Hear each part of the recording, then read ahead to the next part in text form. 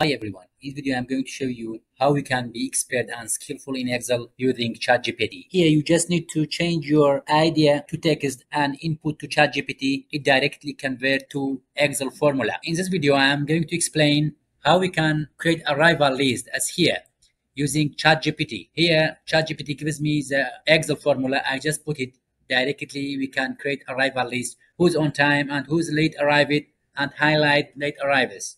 That's application 1. In application 2, we just separated text to name, Gmail, and ID. Again, we use it ChatGPT to create this formula. In third application, we just combine it name. The formula is created again by ChatGPT. Here we created this program to find name according to ID.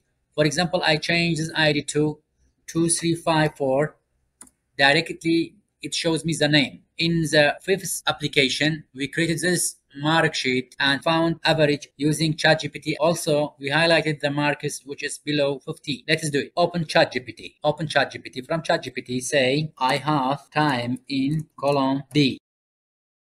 Others. Just go.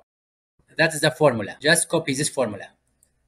Come back to your Excel. From here, Control V. It says if B2 smaller than time, it become on time. Other than, it become late arrive. If I just drag it 9.05, it late arrive. If I want to highlight the late arrivals, come back to ChatGPT again, highlight late arrive, just go.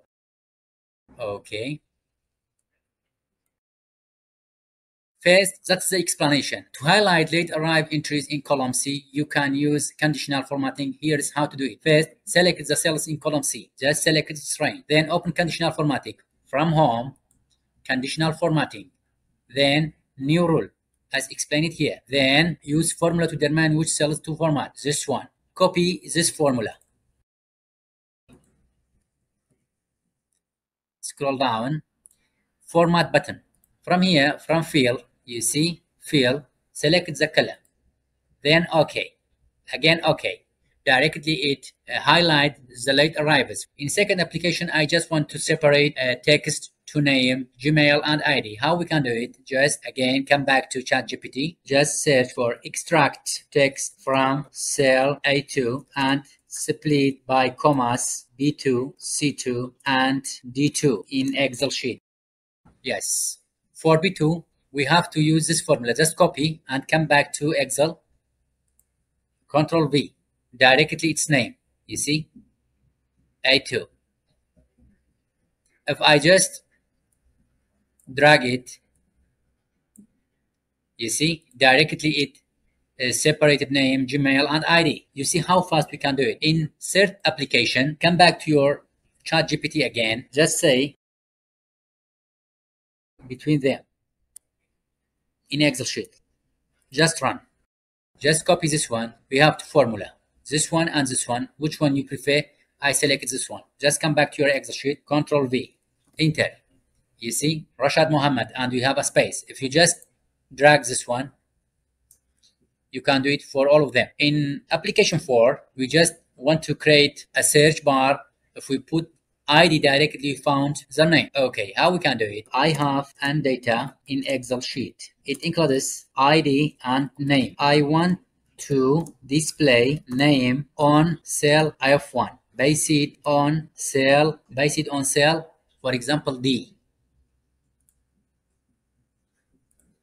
Base it on cell D1. Enter. Okay, that's the formula. Just copy, then come back here. Control V. Yes. This AB, it's what? It's a range. This AB.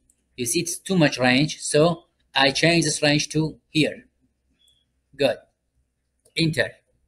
If I change this one to 1, 2, 3, 5, 6, directly it found my name. That was the application 4. For mark sheet, come back to ChatGPT, find average in Excel sheet from, what is the range? From B to E. From B1 to E1. Enter. That is the formula. Just copy, come back to your Excel sheet. Sorry, not E1. Control Z. Control copy. Find average from B2 to E2. Enter. I need this formula. Copy. Control V. Just drag. That is the formula. Now, if I want to highlight the marks below 50, how we can do it? Come back to your ChatGPT, then highlight marks below 50 in Excel. Create formula. Yes, that is the explanation. Okay. Select the range. That is the range. Okay. Open Home. Conditional formatting. New rule. Use formula. It's explained all here. Insert your formula. That's the formula I have. Just copy. Insert it. It say set the formatting. Format button from field. For example, select this color. For example, red color. Okay.